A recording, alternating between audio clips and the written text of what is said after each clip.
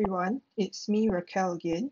So in this video tutorial, I'm going to show you how I normally use my iPad together with a note-taking app called Notability in order to import students' work via PDF and then do on-screen marking and then send it back to them in order to give them feedback.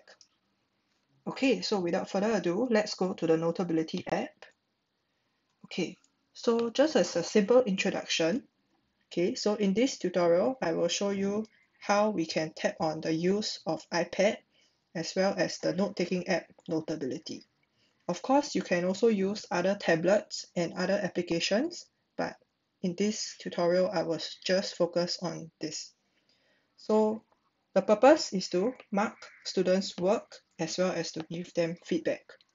So in order to use this method, you will need an iPad with Apple Pencil, note-taking app such as Notability, as well as a Google Drive account, and this is for cloud sharing. Okay, so let me demonstrate an example.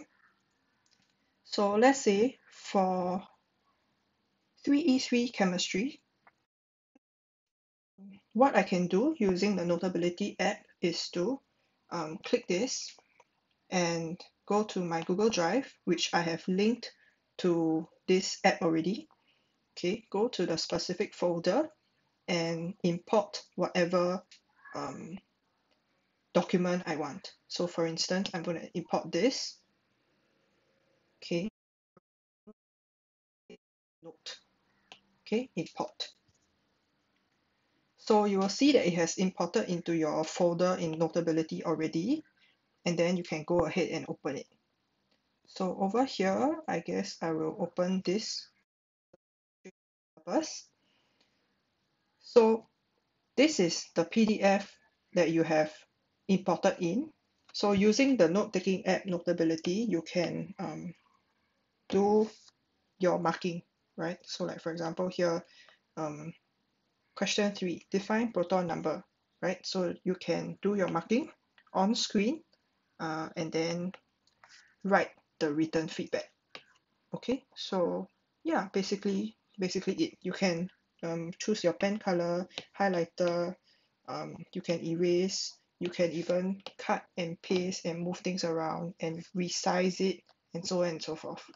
Okay, yeah, so once that is done, you just use your computer to access your Google Drive and then download the annotated document of your Google Drive folder, and then you can send to your students either via WhatsApp web, or you can also, let's say, upload onto SLS where they can download it from again.